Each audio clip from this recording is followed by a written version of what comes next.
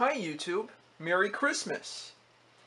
So, do you have an XT compatible and want to play MIDI files, but gosh darn it, there's no ISA slot for a sound card in your computer?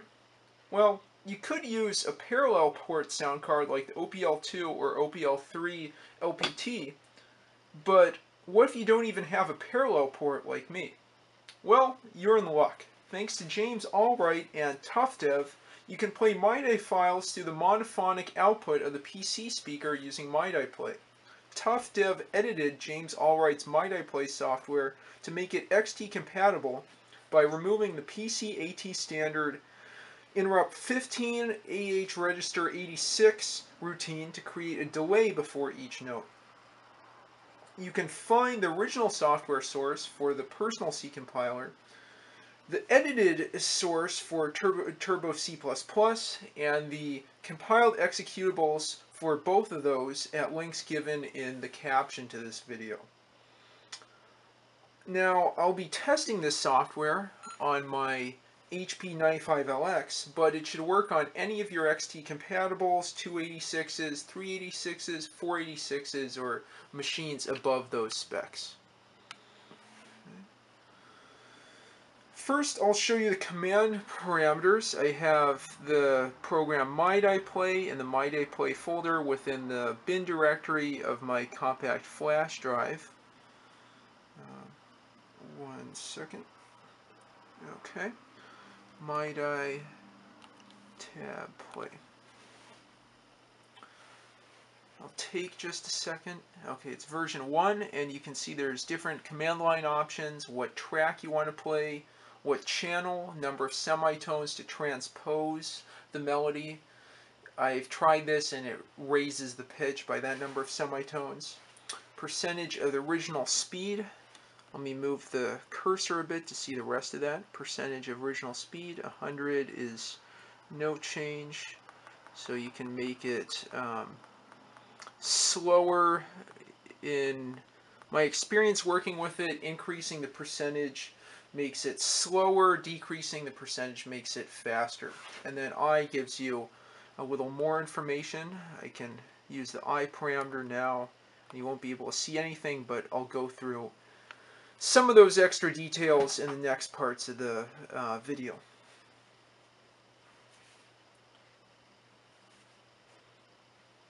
Okay, so now let's play one of the sample MIDI files that were provided in the archive. And this file is called test.mid. And I don't know what melody this is, but if you do know, please let me know in the comments below.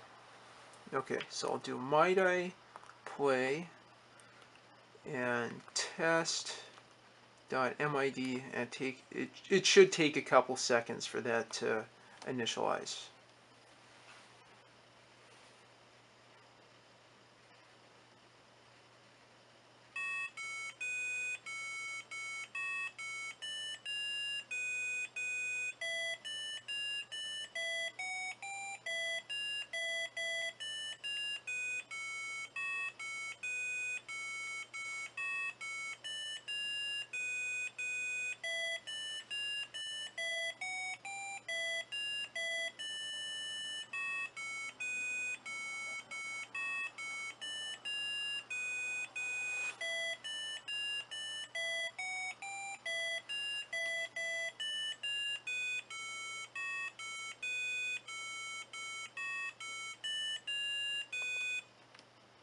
Okay. Now I'll try a different kind of MIDI file. This one will have multiple voices in one track. I want you to listen very carefully to the output.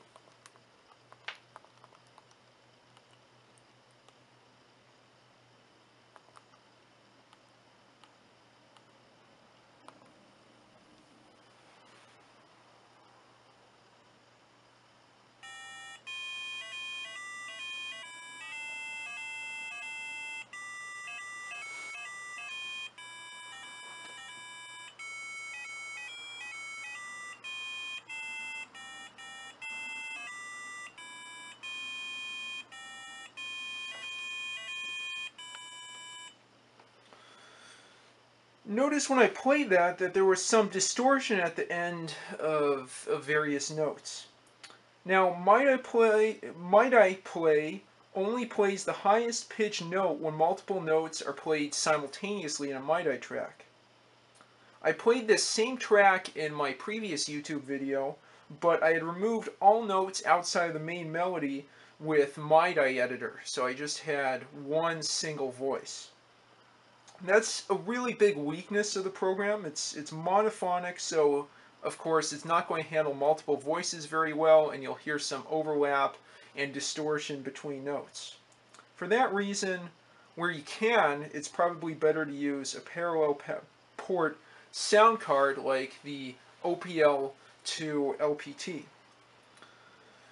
And with that, now you know how you can play MIDI files on your XT compatible with nothing but the PC speaker. I hope you enjoyed this video. Please like, subscribe, and comment below.